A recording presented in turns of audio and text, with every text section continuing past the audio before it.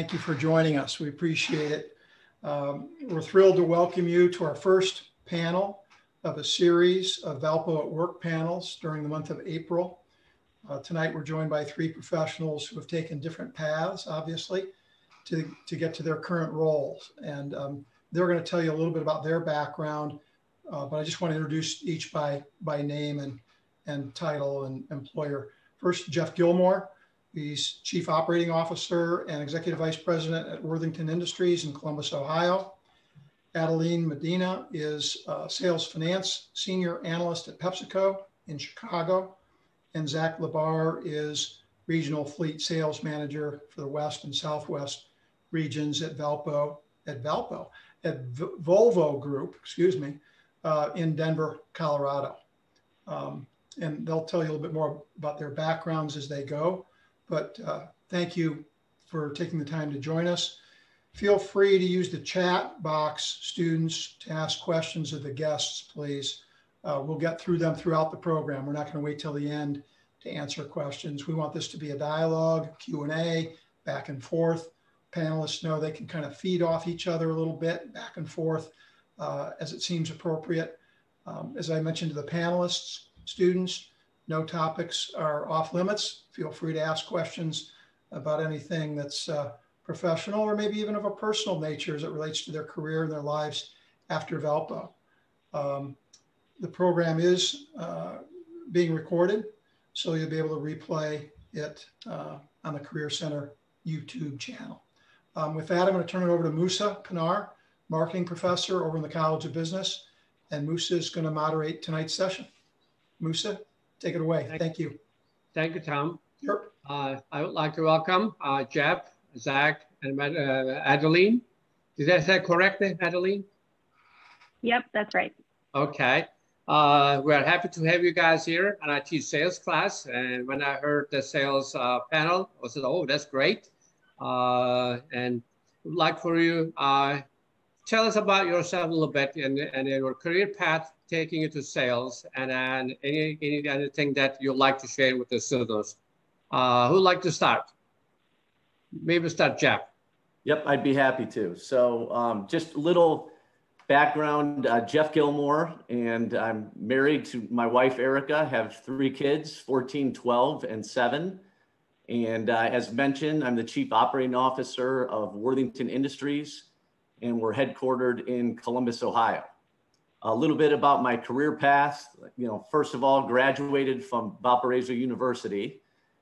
And I think like many, students or young adults graduating, I had a sociology major and realized that is not the career I was going to pursue.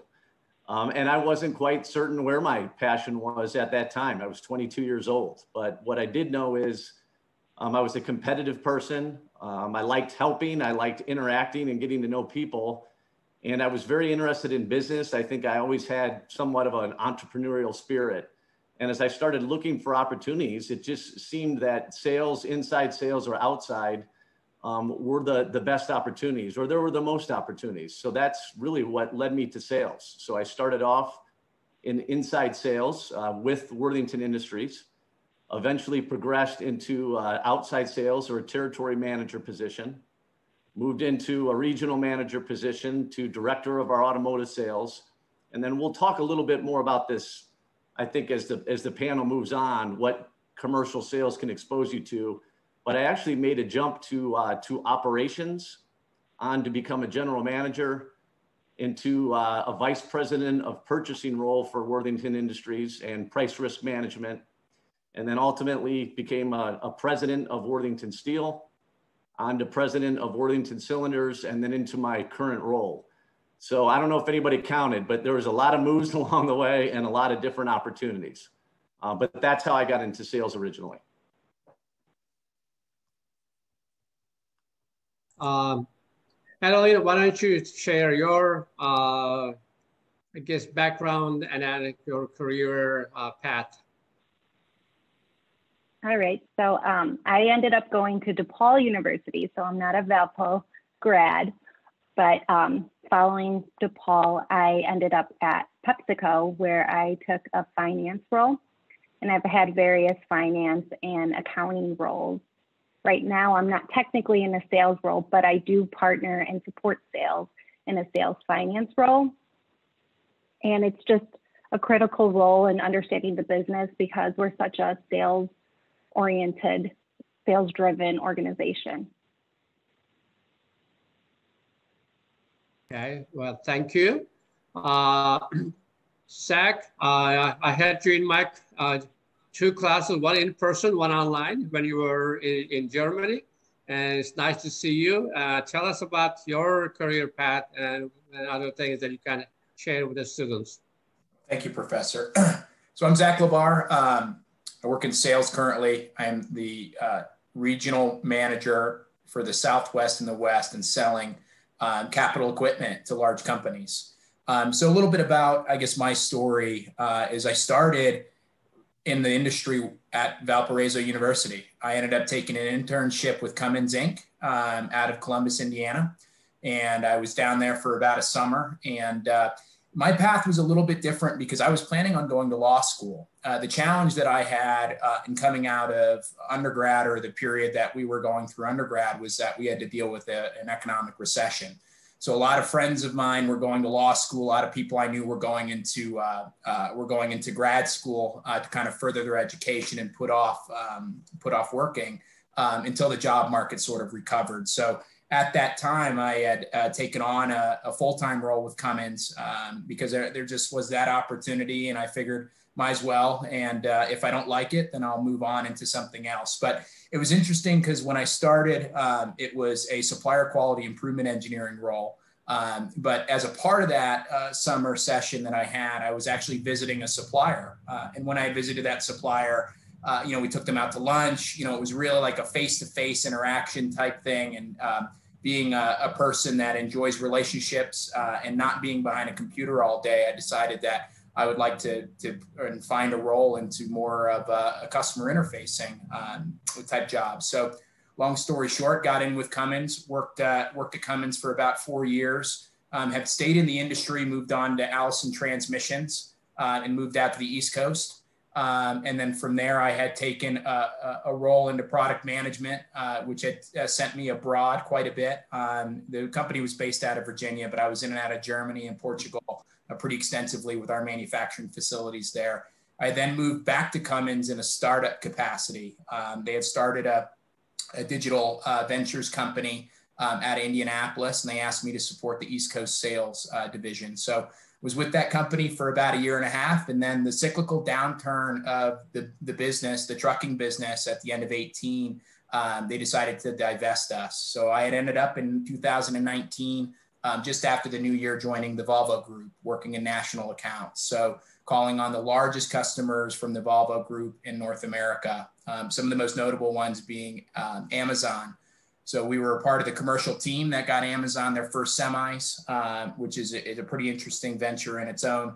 But I had recently taken on a new role in selling trucks for the Mack brand, which is a Volvo Group brand in the Southwest and West. So very exciting. I've moved a lot. I was in Nashville, Indianapolis, Grand Rapids, Michigan, Charlottesville, Virginia, Philadelphia, Pennsylvania, and now Denver, Colorado, to hopefully call home for a good period of time. So but that's a little bit about my story. I'm sure we'll talk a little bit more.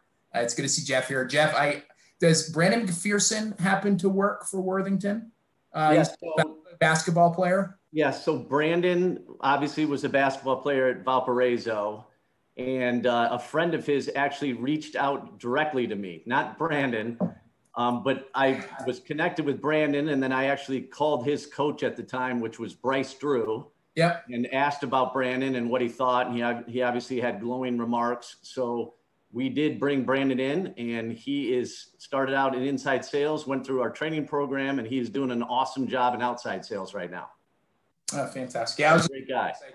He's a great guy. Obviously, back in my college days, I got to know Brandon. I'm sure a lot of the panel knows Brandon just from his playing days under Bryce Drew. So I was just curious, but that's great to hear. And you aren't you going to give Musa the full credit for you going into sales, though?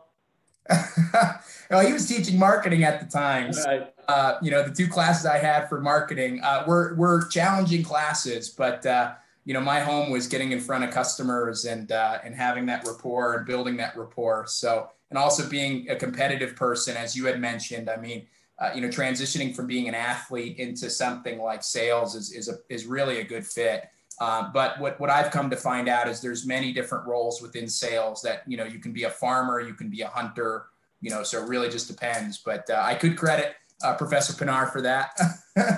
Well, I'll tell you one thing that you said. I mean, that you definitely get an opportunity, I think, in sales and more specifically outside sales or sales management. Is I also had the opportunity to move around a lot at a young age. I mean, I was in Indiana, Ohio, Mississippi, Iowa, Tennessee, and back to Ohio. And that was just a really fun, great experience early on to move around.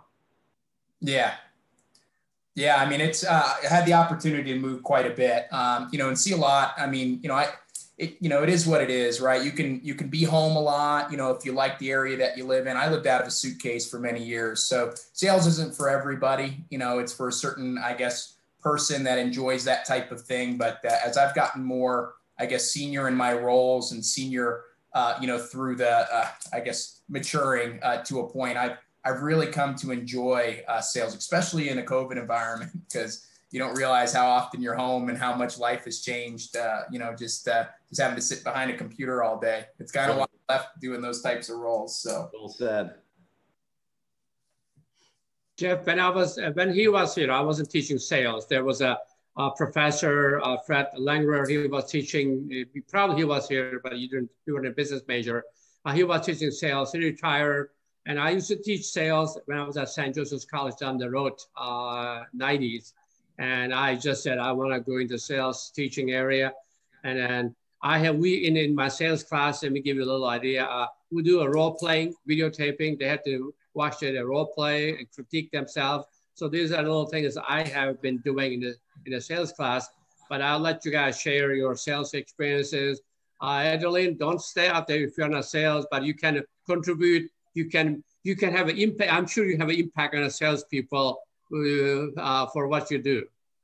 Don't be shy to make sure everybody knows you make us smarter.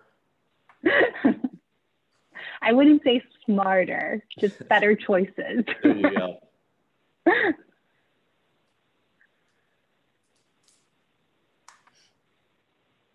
You guys can share your experiences in a way that some of the key things that you learn, you gain over the years as you change the sales jobs or move through the sales career. So students can get some of the skills, some of the challenges. I know I always read that rejection is a major thing in the sales area, overcoming that rejection things there. So anything that you have gained over the years, please share with the students. I'm sure they will benefit from that. Well, I mean, for starters, I just think what I probably gained the most was just simply overall business acumen. As I look back over my career, I feel very fortunate that I started out in sales. And, in sales, you're dealing with the customer, and the customer is what drives the demand. So we'll always say the customer is the most important thing, but it's dealing with the customers on the front line where, of course you're trying to sell them a product, but you're also trying to differentiate. You're also trying to make sure that your delivery performance is good, quality is good. So the exposure that I got to a very young age to various departments within the company, I felt like I was getting kind of I'll call it a mini MBA on the spot. And because you're dealing with all those different issues, whether it's, again, inventory, operations, and should you add capacity or should you not? Is there a supply chain issue? And where is that? Is that within your organization, or is that somebody you're buying from raw materials? You're having to get involved and help your customer with all those problem solving. And so I think that certainly then set me up later to move into some of those other roles that I talked about and do it maybe more seamlessly. And then ultimately getting into a role where I was leading a P&L, which is what I aspired to do early on. So again, I'm gonna speak selfishly. I just felt like I don't see that many roles even today in the organization where I'm looking over everything, where you're going to get that much exposure to so many different departments early on. Yeah, sales, in my opinion, it really is. It's a skill, and what you come to find is that coming out of college and trying to figure out your path. I had friends going to Wall Street. I had friends, go on to law school, go into business school right away, go to work in tech.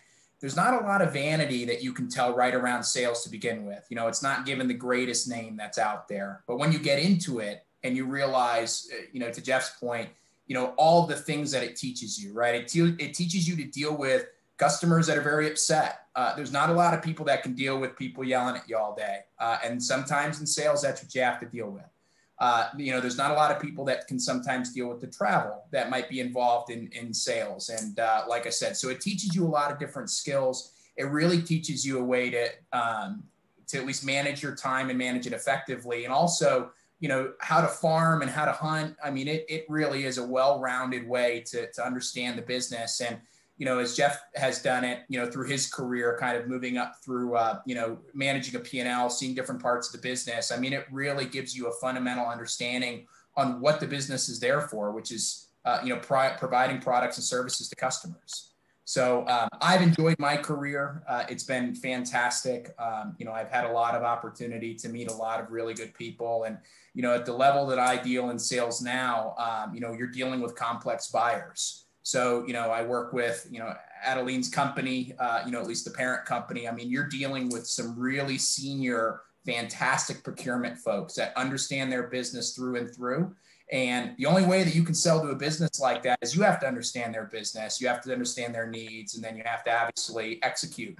And being a competitive person and being a good salesperson, that's what it's going to take to be successful. So, but when you deal with a lot of these larger companies and dealing with, the prospect of actually selling them a product or a service, you're dealing with some of the best in the world. I mean, Amazon, there's some that I've dealt with, PepsiCo, JB Hunt, Knight Swift. I mean, some of these are the largest companies in the world and keep the world going through transportation. So dealing with those complex buyers, really gives you a strong understanding of how the world works. Adeline, let's hear about your career challenges, things you faced. Yeah, so I just saw this question come in from Joe about, I feel like sales can have a bad rep sometimes, thinking of pushy car salesmen, and how did that affect your view of sales?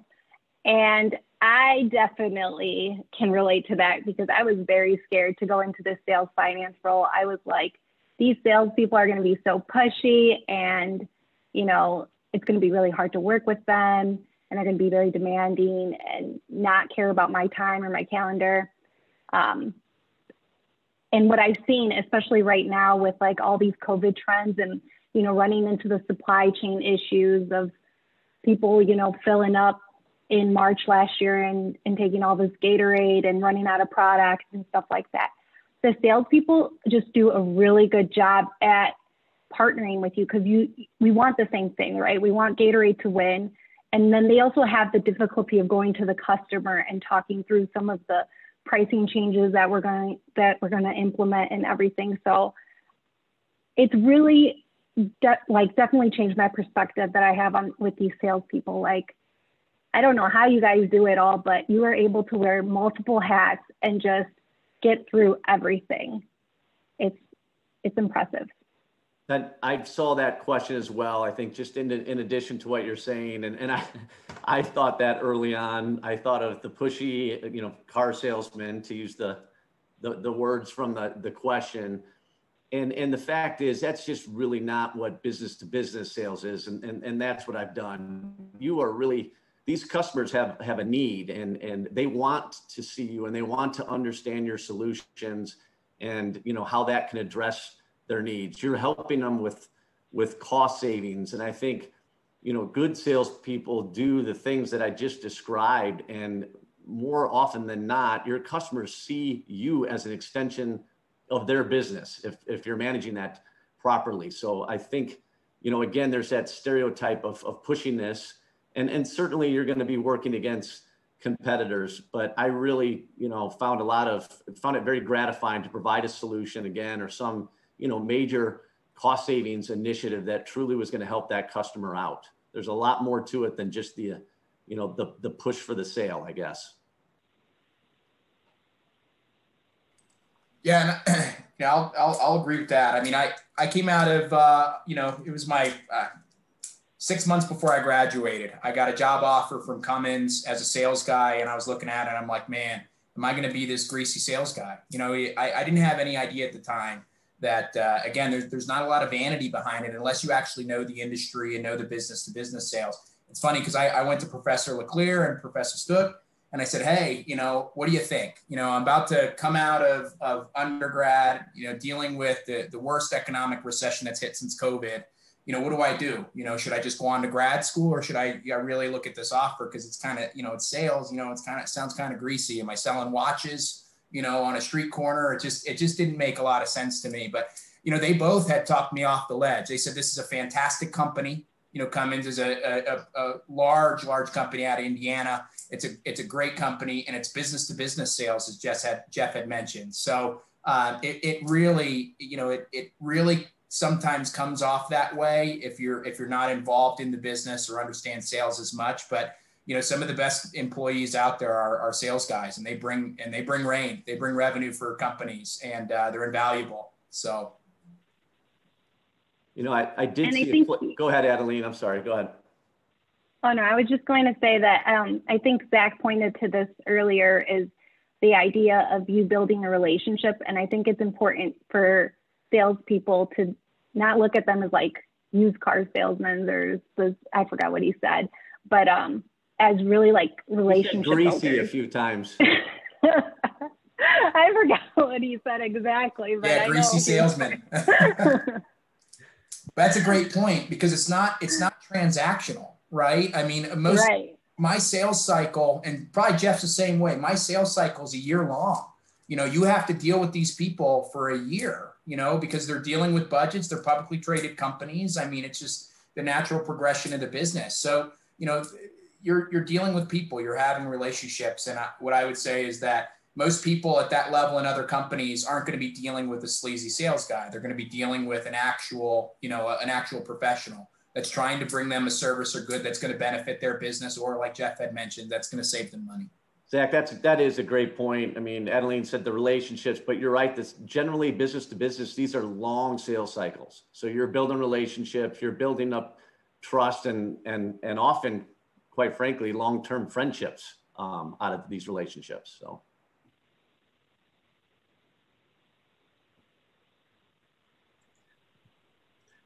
Zach, how did you say you sold through Amazon? Tell us how you can sell a truck through Amazon. We sold trucks to Amazon. Yeah, so Amazon decided to start their own trucking company, and they've realized that their need for their business, they can't contract out enough, for trucking around the country. On top of they have quality standards that they need to meet. So they had thought that they would just go ahead and start a business. So they're the largest startup trucking company on the planet. We sold them initially, I think, 600 or 700 semis. And then they bought another 500 from a competitor of ours, PACCAR. They had then channel shifted into doing natural gas motors due to the climate accord. They're going to move to being more carbon neutral. So they moved from diesel to natural gas, and now they're going to be moving into fully electric trucks. So we're lucky as a commercial team. I was working on the part side of the business when we had executed that with them. But they're probably going to be the largest trucking company in the world before long. But it's any idea of their volumes, they could literally use all of the volume of FedEx and all the volume of UPS and still need trucking companies to help support them. So.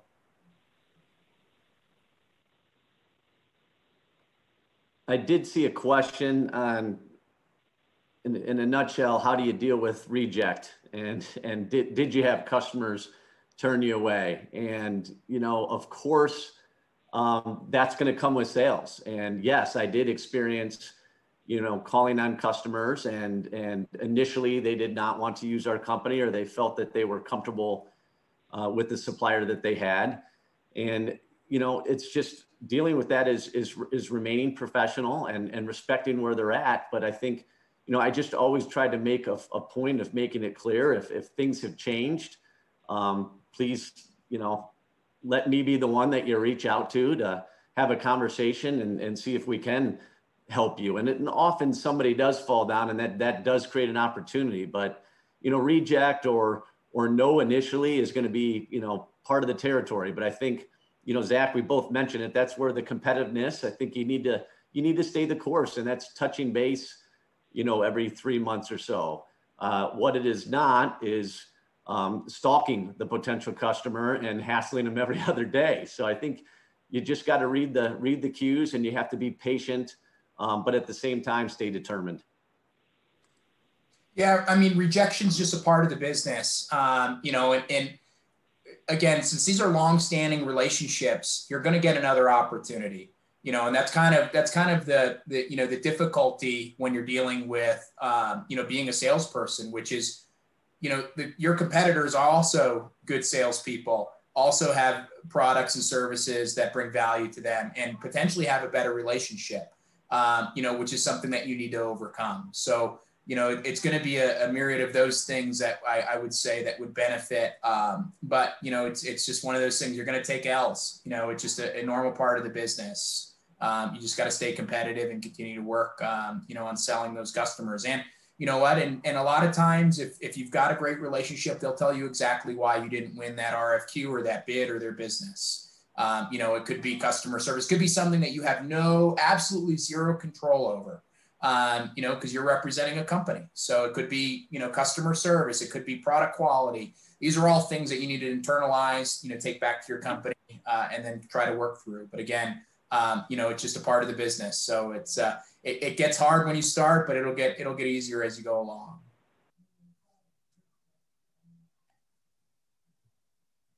There's a question that keeps popping up about a few times, and it just did again, making sure that we saw it. It looks like, many of us, I think all three of us talked about starting out in sales, but, having the opportunity to maybe move other directions and what kind of motivated us to do that. And again, I'm going to go back to just, I think starting out in sales, and I'm sure Zach's experienced this and Adeline's experiencing it for sure right now.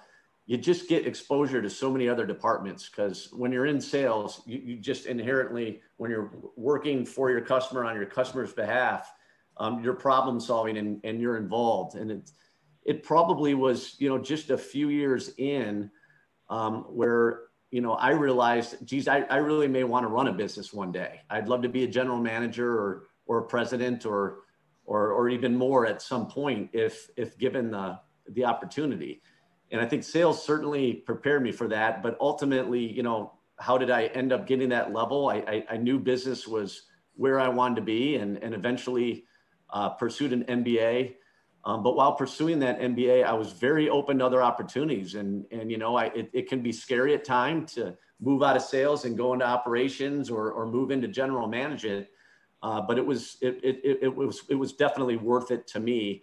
But again, I don't see myself in the opportunity I'm in today, or having these opportunities, if it wasn't for my experience in sales initially. I feel very strongly about that, in fact. Yeah, and I'll back that up too. Sales, again, is, for me, I've been in it most of my career. I've done a couple marketing roles, but I just love the lifestyle that it allows me to live. And as I move up more into management, looking to do what Jeff is doing and supporting a P&L, the sales as a whole has just allowed me to live just a great lifestyle. I don't have to be behind a computer all day. If I want to blow off on a Friday, if I've had a long week and go play some golf or just get out, I can do that. So there's not a lot of roles that allow you to do that on a Friday. There's also a lot of roles that mandate you go to an office. I work remotely. So, and I've done that my entire career. I've had 2 roles where I've actually had to report to an office, but I decided that in my life and what I want to do, that's not something that I'm willing to do right now, which allows me to kind of live that more freely. But, when you get bound to an office, you're generally bound to which region that they need you to live in, or where that office is. So, but again, I'm not married. You know, I'm engaged. I don't have kids. So, you know, as I kind of progress more into my career, I'll most likely take an office job so I can be a little bit home, you know, a little bit more home, as well as have a little bit more stability. A lot of my travels overnight. I'm usually gone, you know, half the week. So, but you know, that's kind of been my career. I've definitely had the flexibility to golf. I think at the end of the question, it was at what point, what event made you feel like you were ready for something else? I think you just know. You just got to trust your gut. You'll feel it and go for whatever you want, your passion or you like or you're interested in getting to learn more about. You know, that's good advice, Adeline. And I think one important thing I think to share with those on the phone, getting ready to graduate, thinking about these opportunities, it gets real easy to start thinking too far ahead. And, you know, what job do I want next year? And then what job does that lead me to in 3? And one piece of advice I want to give you is master the job that you're in. Learn everything about it. Try to master that job. And you're going to get exposed to other areas of the business. And Adeline's exactly right. You're going to know when you feel like you could be passionate about something else. And I just urge you, when you're there, speak up and take a leap of faith if you get that opportunity. Yeah, I agree with that as well. I mean, you'll know. I mean, you know, for me, I pivoted out and I pivoted right back in. You know, I left and did product management, global product management for almost 2 years. But it was a job that was behind a desk. It was P&L support. So I managed the whole product line for us. And it just wasn't something that I loved, you know, and I knew that I loved sales. So I did pivot right back in when I got the opportunity. Like I said, you'll know when you know. You know, just keep working at it. You know, it's always good to have a plan, but as Jeff said, you know, your plans will always change. Things will always change. Your life will always change. You might meet somebody and move to Denver. Who knows? You know, I was teasing you about the golf, and you know, I wanted to elaborate on that a bit. I mean, I think it's great that, and you're right, sales does provide some flexibility, and you do get the opportunity to entertain and do some fun things. And again, if I was to give some more advice, and I might continue, I'm the oldest on the panel, by the way, so I get to. You know, we need that in all of our jobs. I think I have learned that over this last year. It's easy to get absorbed in work and feel like you need to be there at 6 in the morning and there till 5 o'clock at night. But the fact is, you do have to have some flexibility to have some fun and some free time. And, you know, that's something that I think as we look at transitioning back into the office, we're going to be a little bit more thoughtful about providing those flexible work hours and the ability to get out and do other things when they need to. People can be productive. We have more access to technology than ever before. So it's easy to stay plugged in, even when you're not sitting behind your computer at the office, I should say.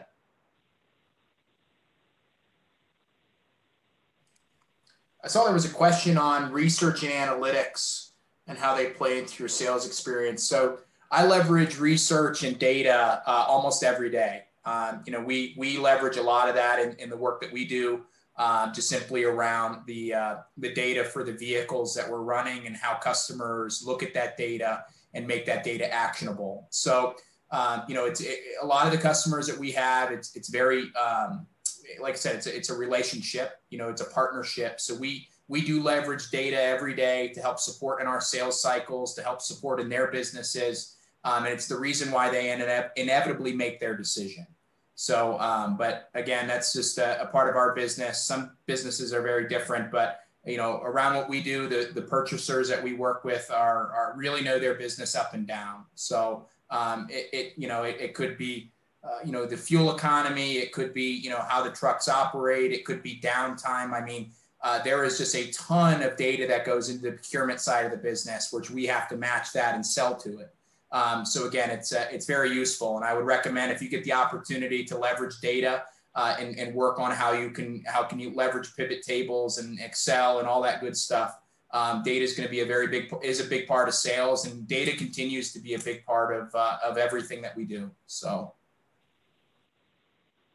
Yeah, on the research and analytics, that's pretty much what I do day to day with my salespeople.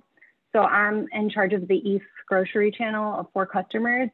And we basically research, what price points are, the hot spot, or like where people are more prone to buy. We'll run a promotion, and then we'll analyze it after the promotion ran, and just see how it performed. We'll compare it to our competitors. So, that's a big part of the business. And I'm always doing this, with my sales partner, with my sales, manager.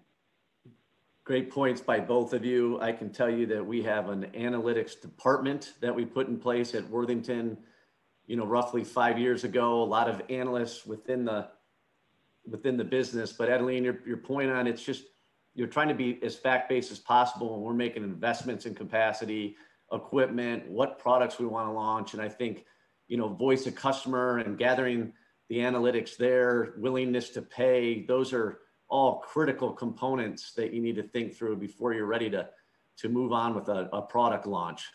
So definitely has been critical. I see it even being more critical moving forward. Yeah, and no 2 customers are the same. So there's different price points within all of our customers and our grocery channels. So it's critical for us to analyze and research each one and understand their market.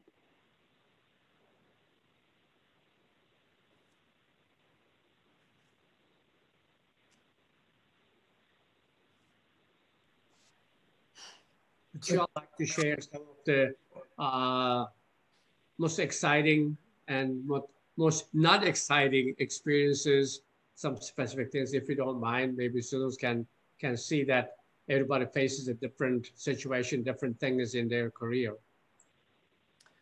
Yeah, I guess I'll give most exciting. I might give a most exciting something in sales, if it's okay, and least exciting something that wasn't in sales. Probably, throughout my career, probably the most exciting, and I think Zach will appreciate this, is when I was a territory manager, outside sales, living in the state of Iowa. I and our team landed the John Deere account, which is still one of our largest accounts today. It was an account we had been trying for decades to get into, and that took our team 2 years. And ultimately, I'll go somewhere with this, I promise. It wasn't as easy as us just getting in and providing a solution that our competitor was already providing. We were able to come in and completely change the supply chain. We were able to have John Deere take out equipment, which was a huge working capital save. But that took us, again, 2 years to build the trust and the relationship to come up with that proposal. But that was certainly something very exciting to me. And again, they're a very great customer today. And then, I think as I moved on from sales and something that might not be one of my most favorite, experiences was having to walk into a facility, a factory of a couple hundred people to let them know that we no longer had enough business to continue operating in that area. And unfortunately, as hard as we would try to source new opportunities for them, it just wasn't going to be possible. Those are tough and brutal conversations to have. Fortunately, we're doing well now, and we're going to be adding facilities and growing, and I don't want to have any more of those discussions.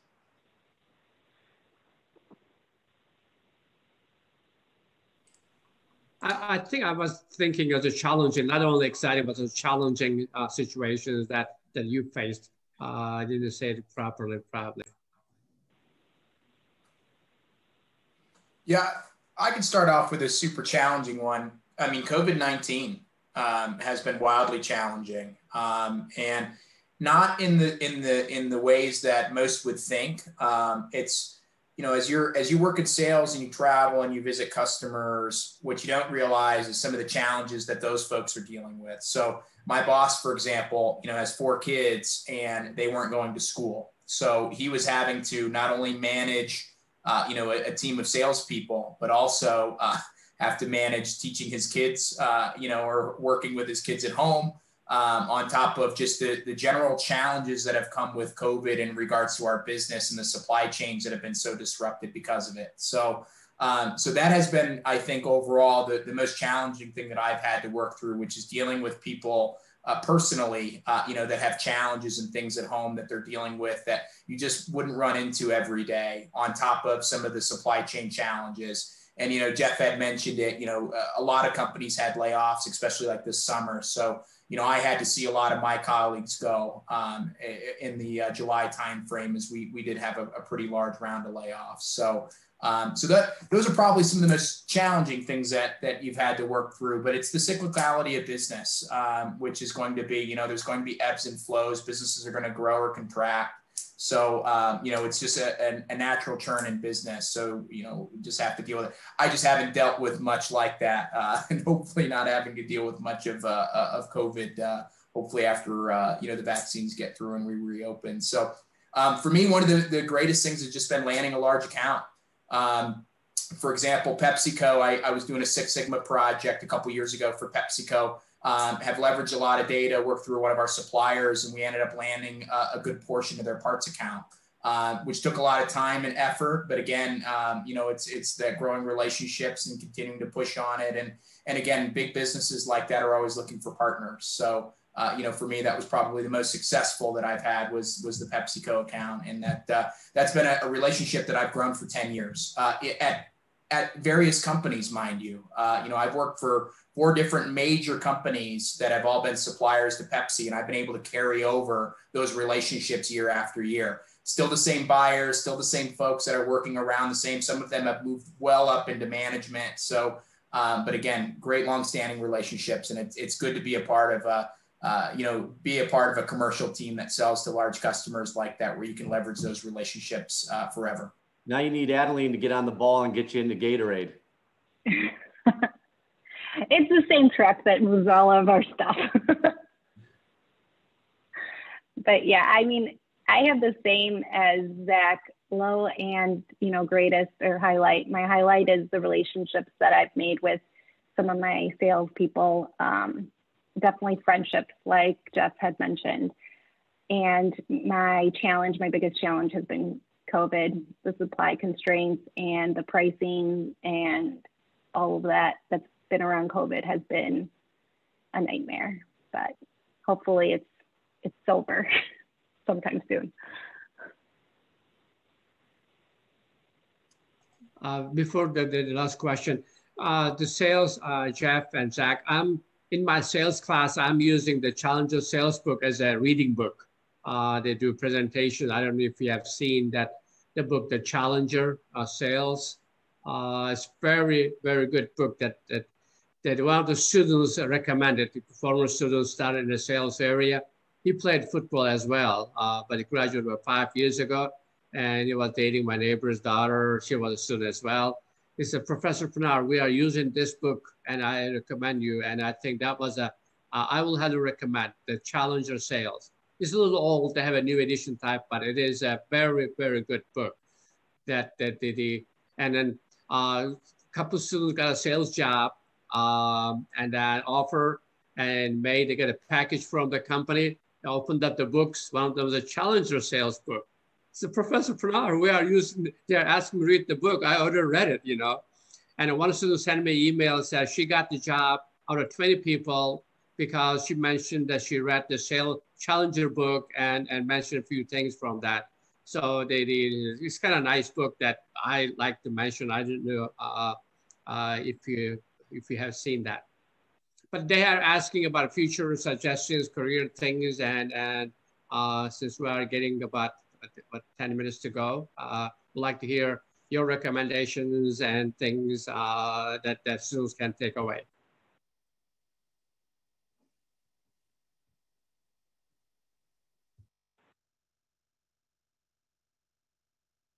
One of my recommendations for, preparing for the world of work would definitely be open-minded and willing to learn.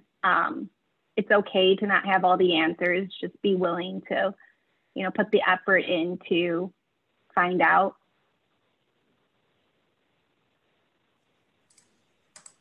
Yeah, I'll probably back on that a little bit. You know, I would say absolutely, especially if you want to find a role in sales, be open. And I would say be open to relocating, be open to moving around, to trying new challenges, to be out of your comfort zone. You know, because you're going to inevitably be out of your comfort zone, especially trying to learn, you know, a new skill, know what it's like to be dealing with customers, and then find a good a mentor to have along the way. I've been blessed in my career to have people that have really helped me in my company, out of my company, professionals that have really kind of helped support in that.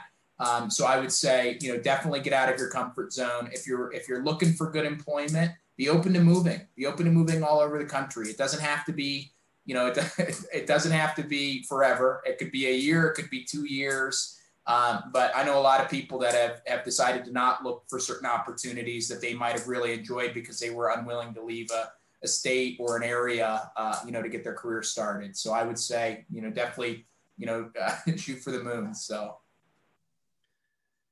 you know, all good answers. Open-minded, be ready to collaborate, be ready to share opinions, be ready to listen to other opinions. And I'm going to go back to, do not get too far ahead of yourselves. I see so many young and eager and smart folks come out of the college and join the workforce, and you know, a couple months in, they're already asking their manager, what's next? And again, you know, stay focused, master your job, learn as much as you possibly can, talk to the veterans, you know, learn the products. And if you're performing, you know, people will find you. You know, they'll see you. Good managers they'll tap you on your shoulder. And you talked about, you know, when will I know I'm ready? You'll know, you'll feel it, but somebody else more than likely will. You'll have a mentor or somebody that's going to see that you're ready to move on, and they're going to help you do that. So just urge you to be patient, and then, you know, as you prepare for the workforce, or even when you're in the workforce, just always continue to try to learn and take yourself out of your comfort zone. And one thing I always highly recommend to anybody is reading. I mean, it's just like practicing if you want to play piano, or if you're a basketball player, if you want to be a good salesperson, or you aspire for that career, read some sales books. If it's really leadership that excites you, then read a lot of leadership books and pay attention to what people are doing really well. And just as important, if you run across a situation where you think someone didn't handle it really well, file that in your bank as well, because that can be just as helpful. But that's some advice I would give.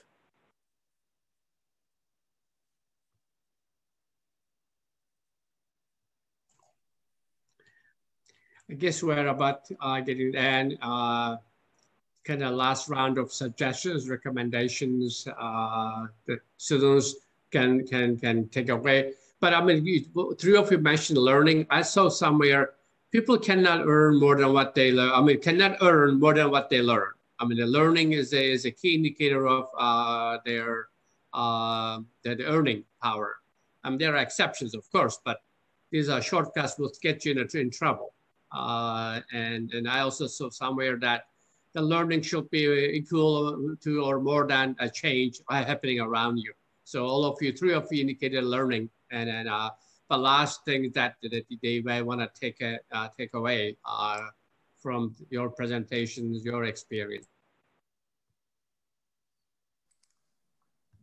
Yeah, I would say, you know, sales has a lot of opportunities. I mean, you can be a hunter, you know, a sales professional, just straight sales. You can be an account manager, which could be more farming.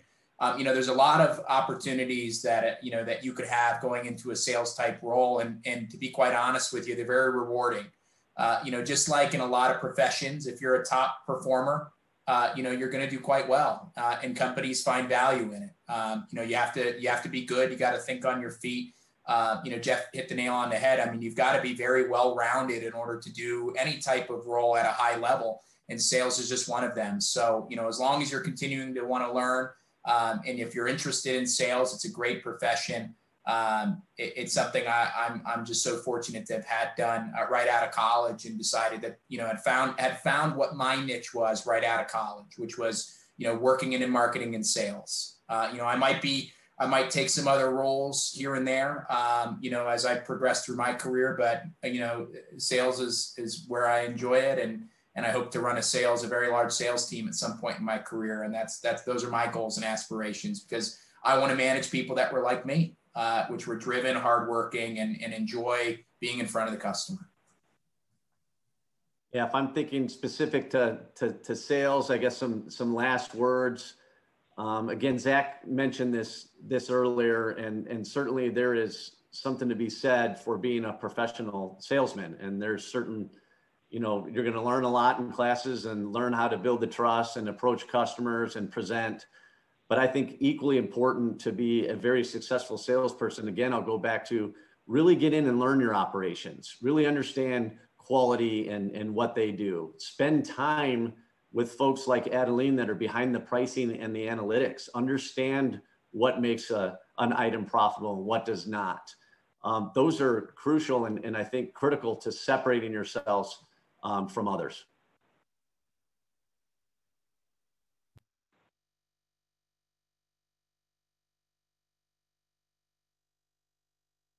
And any recommendation from your background, your field, your area of work?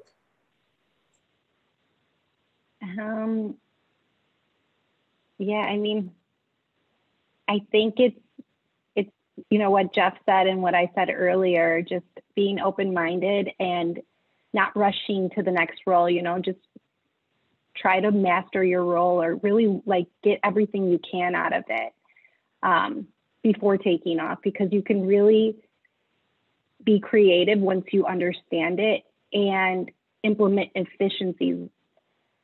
And that's really beneficial, and that's where, people will notice you.